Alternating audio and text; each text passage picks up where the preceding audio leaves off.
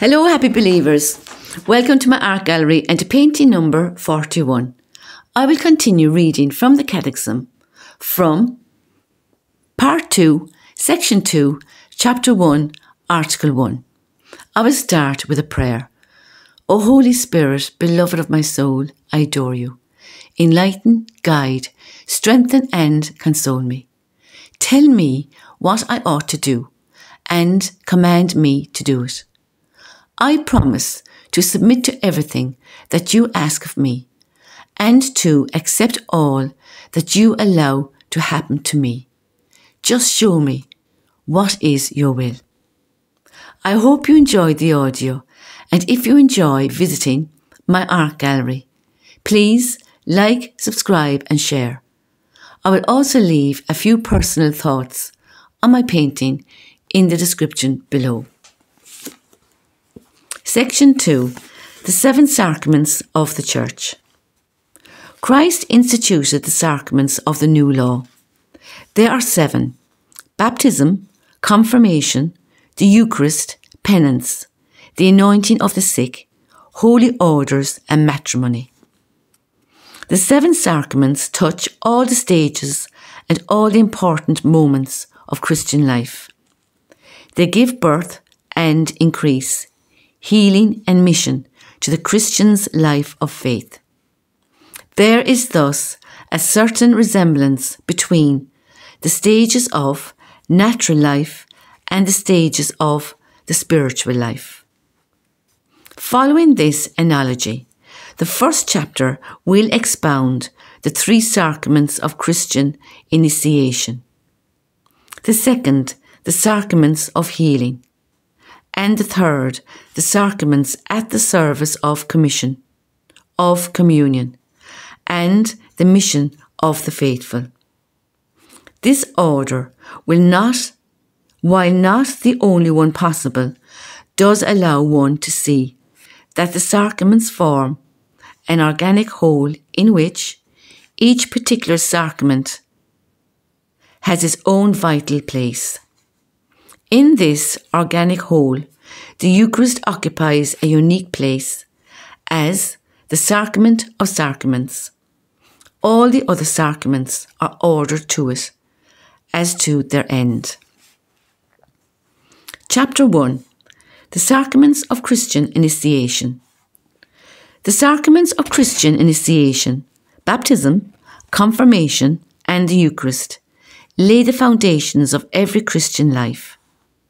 The sharing in the divine nature given to men through the grace of Christ bears a certain likeness to the origin, development, and nourishing of natural life. The faithful are born anew by baptism, strengthened by the sacrament of confirmation, and receive in the Eucharist the food of eternal life. By means of these sacraments of Christian initiation, they thus receive an increasing measure, the treasures of the divine life, and advance toward the perfection of charity. Article 1. The Sacrament of Baptism. Holy baptism is the basis of the whole Christian life, the gateway to life in the Spirit, and the door which gives access to the other sacraments. Through baptism, we are freed from sin and reborn as sons of God. We become members of Christ, are incorporated into the Church, and made sharers in her mission. Baptism is the sacrament of regeneration through water in the Word. What is this sacrament called? This sacrament is called baptism, after the central rite by which it is carried out. To baptize means to plunge or immerse.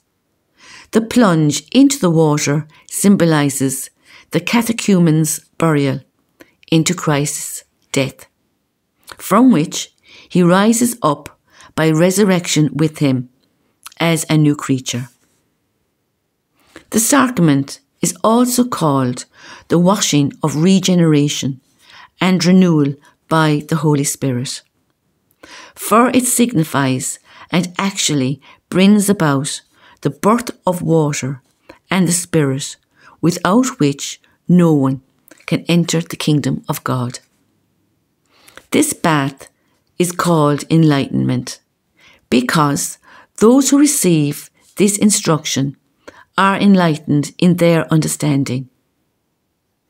Having received in baptism the Word, the true light that enlightens every man, the person baptized has been enlightened. He becomes a son of light. Indeed, he becomes light himself. Baptism is God's most beautiful and magnificent gift. We call it gift, grace, anointing, enlightenment, garment of immortality, bath of rebirth, seal and most precious gift. It is called gift because it is conferred on those who bring nothing of their own, grace, since it is given even to the guilty. Baptism because sin is buried in the water. Anointing, for it is priestly and royal, as are those who are anointed. Enlightenment because it radiates light. Clothing, since it veils our shame. Bath, because it washes. And seal, as it is our guard and the sign of God's Lordship. Baptism in the economy of salvation.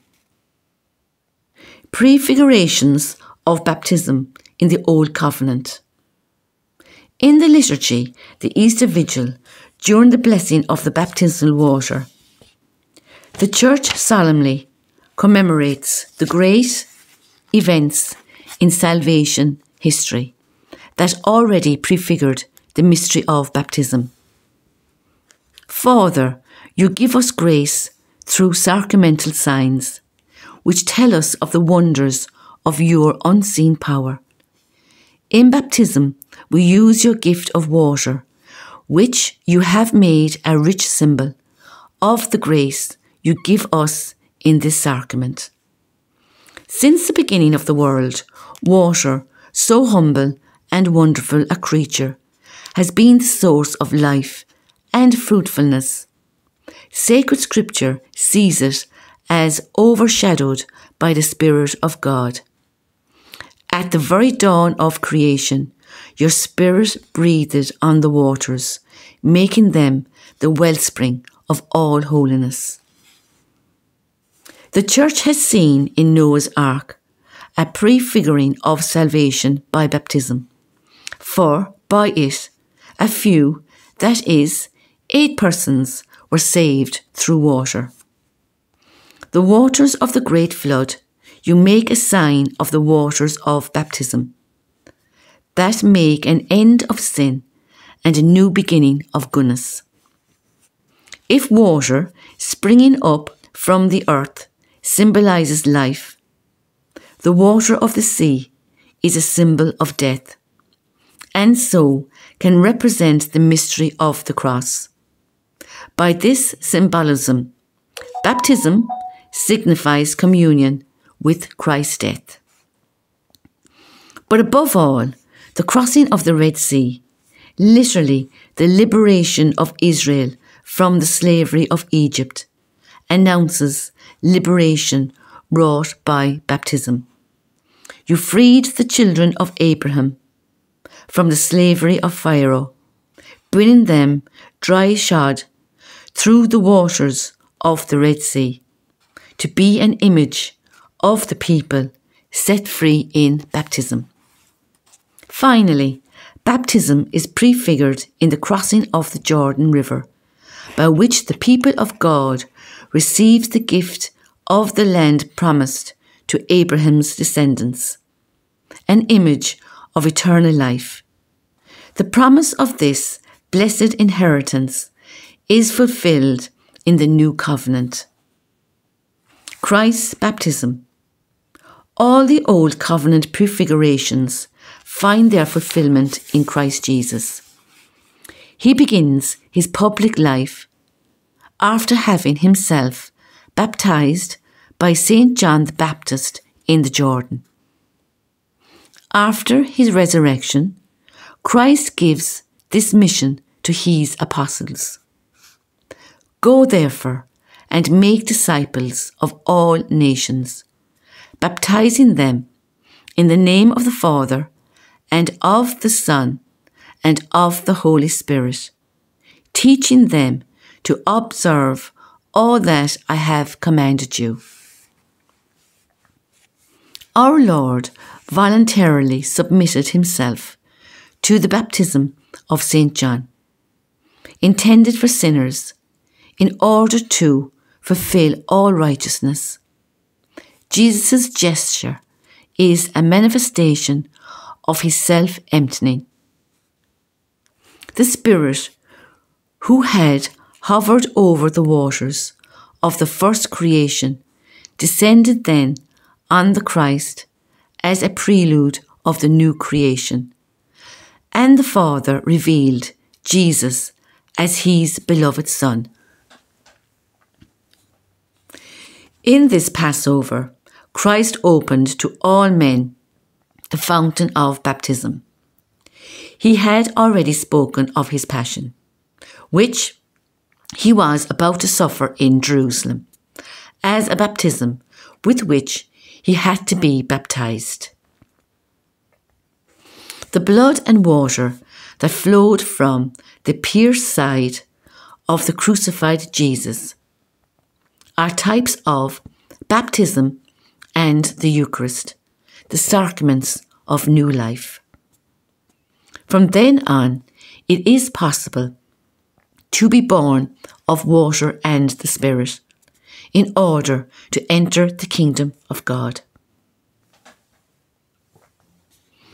See where you are baptized. See where baptism comes from, if not from the cross of Christ, from his death. There is the whole mystery. He died for you. In him you are redeemed. In him you are saved. Baptism in the Church. From the very day of Pentecost, the Church has celebrated and administered holy baptism.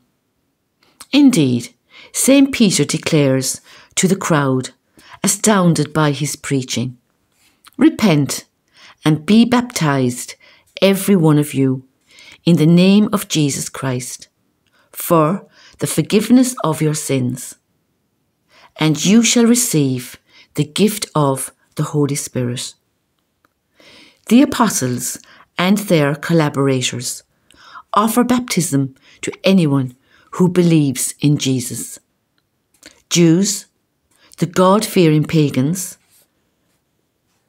always baptism is seen as connected with faith. Believe in the Lord Jesus, and you will be saved, you and your household. St. Paul declares to his jailer in Philippi, and the narrative continues. The jailer was baptized at once with all his family. According to the Apostle Paul, the believer enters through baptism into communion with Christ's death, is buried with him, and rises with him. Do you not know that all of us who have been baptized into Christ Jesus were baptized into his death? We were buried, therefore, with him by baptism into death, so that, as Christ was raised from the dead by the glory of the Father, we too might walk in newness of life. The baptized have put on Christ. Through the Holy Spirit, baptism is a bath that purifies, justifies, and sanctifies.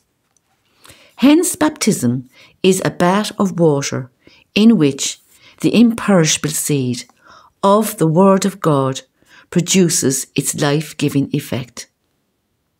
Saint Augustine says of baptism, the word is brought to the material element and it becomes a sacrament. 3. How is